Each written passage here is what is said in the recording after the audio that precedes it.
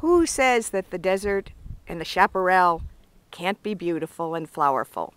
Right now you're looking at a penstemon in bloom. Behind that, the blues, we've got some bee's bliss. That's a sage. We've got some native yellow wildflowers mixed in here. Anything that's really nice looking gets to stay.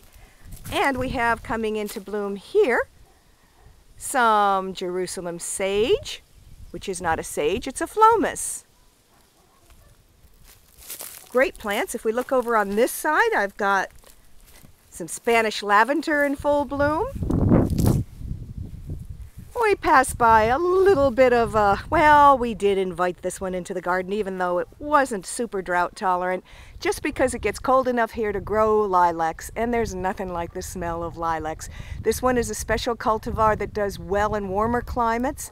It's one of the Descanso hybrids.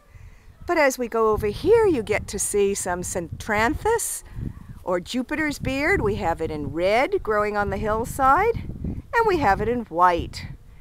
And one more little stop while we're in this corner of my garden.